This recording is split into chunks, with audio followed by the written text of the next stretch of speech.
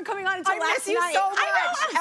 LA feels your missing presence. I just loved it. Last night I was in bed and I was like, oh crap. I was like, I didn't know Chrissy was coming on today. Honestly, I didn't even know Dave was gonna be here today. You were like, wait, what are you doing here? Oh, we're doing a show. Now, when did y'all first meet? You've known each other for years, right? Did you bond over food? 2004, when I first opened my restaurant. Yeah. Oh, here, so you were living here. I was living in New York when I had first met John, and yeah, I'm 38 now. We don't even talk about 20 years. Yeah. We always hit up Momofuku Noodle Bar.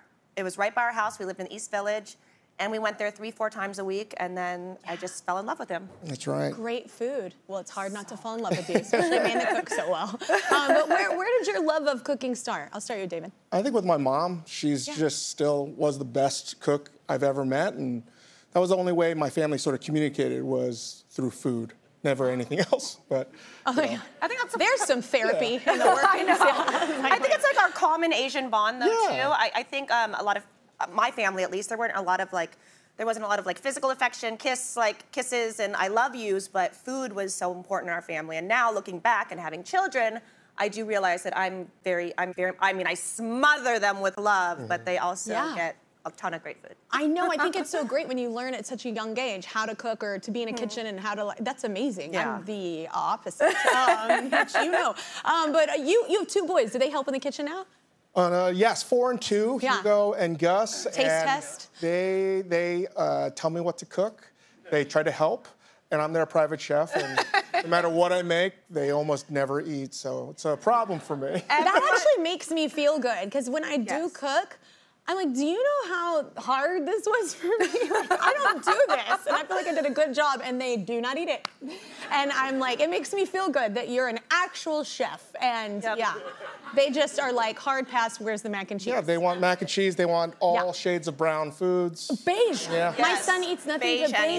Beige anything. Mine, it's gotten to the point where I definitely take orders, but I have to actually just, at this point with Miles, I said the other day, he doesn't eat vegetables. And I mean, like, has not a carrot stick. It's just like a big fight my within son him. will not. Yeah, he's like, absolutely not. No one wants to admit to that. Yeah. But then, like, I was like, oh no, it goes past that. Like, I can offer him a root beer float. Like, he doesn't want to try that. He doesn't want to. I'm like, please try this Coca-Cola. Like, why? And then I'm like, why am I trying? It's just no. But my crazy. son is the same though. I have to sneak it into a cup that is colorful that you can't tell what the color is, and that's how I sneak it in. It's like a juice or a smoothie.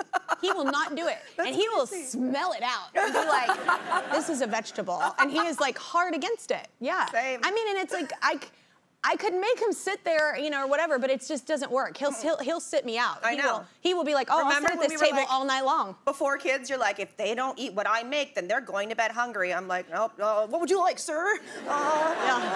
No, I will say, if my son were here eating, I have sent him to bed hungry. Because usually I'm tired. I'm like, I just did this. If you didn't like it, that's your problem. Yeah. I made exactly what you said, and then whatever.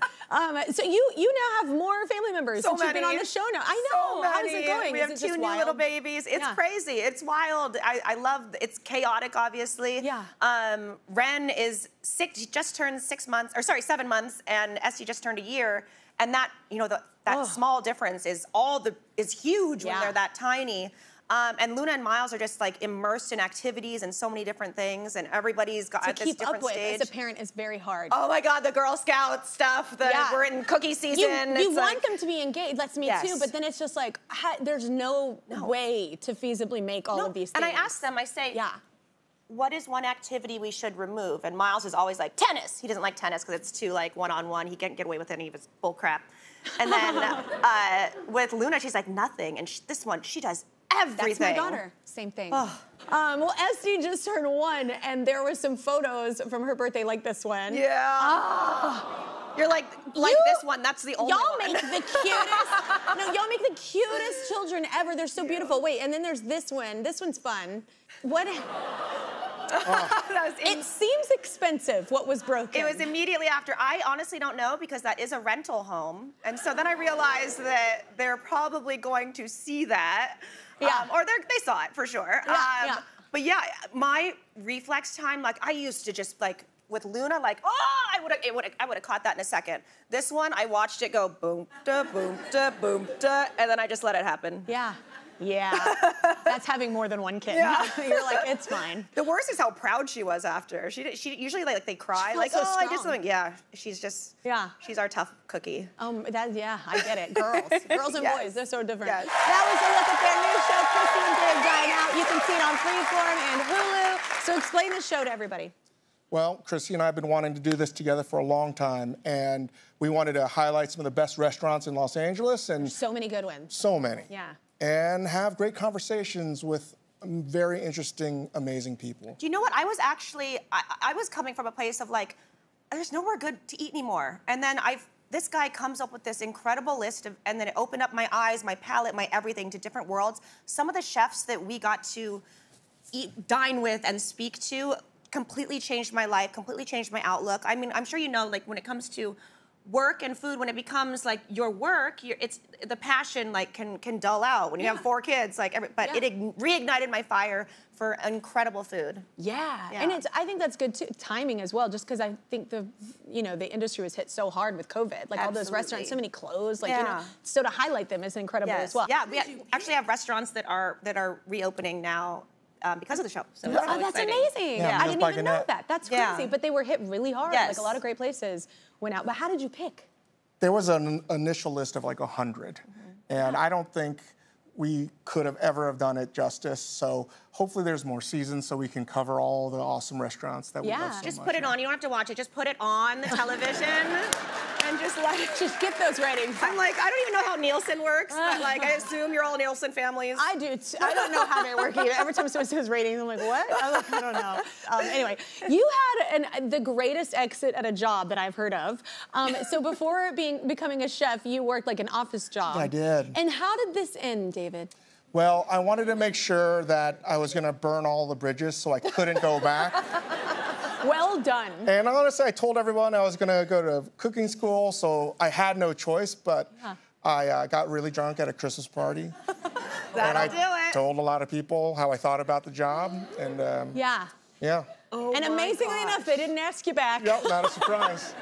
I know, but I feel like a lot of people, I've heard people exiting jobs like this, and I'm like, that's such a goal. I mean, very few people are inspired by the movie Office Space, but I certainly Oh my God, I love Office Space. Oh my gosh, yes, fax machine out the window, done. Or that traffic scene, even in the very beginning, it's so true. You get to the lane and it stops. I Why? know. I know every time. Yes. Oh God, what a great movie. Well, I have to say this too. John's birthday was last month. John's greatest gift is you. Because I'm telling you what, this party, first of all, was insane. Like, Feel free to looked text him insane. No, and then also your gift. We couldn't air your gift. This is daytime TV, but I saw one of the. Oh my God! It's on a big screen. If you know me too, I am not a performer. You're not. This That's stage. why you seem like you'd be like this person, but you're not. Like behind the scenes, like you're actually more like reserved. So to see you give a lap dance, they let me come the night before for rehearsal, and they're like, rehearsal? Like it's just a lap dance. Like what are you thinking? And I was like, no, I need a rehearsal. And we did it, and having to lie to John was so crazy because, and that just the. So who was the rehearsal man for that? My stylist Alana. Okay. Yeah, so she was. I had to lick her face. We did top to bottom rehearsal. Oh my God. And then I had 48 hours to plan it because it was Christmas and I didn't realize. I was like, oh my God, he's gonna be 45. That's kind of a big deal. And then I love 50 Cent, so I figured that he should love 50 Cent. But he really does. Yeah. Yes. And so that throwback, because John and I have so many memories at the Box in New York. Have you been? No. Oh, anyone been to the Box? Old school. Good times. Oh man, guys, you don't know what you're in for, but it is incredible. I think we do now. So We do, yeah. That is the kind of stuff. Actually, that is tame for the Box. But well, now that's a tease. Oh, okay, now I just want to it go. was so much fun, and they were so cool, and 50 like over-delivered, and I completely negotiated myself probably 3 times the rate. Oh my God! Oh, like for him to show up for the thing. It started out at a low number, and then I took it to I'm a bad negotiator. My first words were, I want you to feel well compensated. We're the same. I'm not good at that. I have to have other people make those calls. No, yeah, I was on it. I got hives, name your everything. price. Yeah, we're the worst. Okay, we have a food game next, because why not? Okay, are you down for a food game next? Very down. You're gonna have to play anyway, but cool. So let's do another commercial break. Chrissy and Dave Dine Out is on Freeform and Hulu. Check it out, y'all. We'll be right back.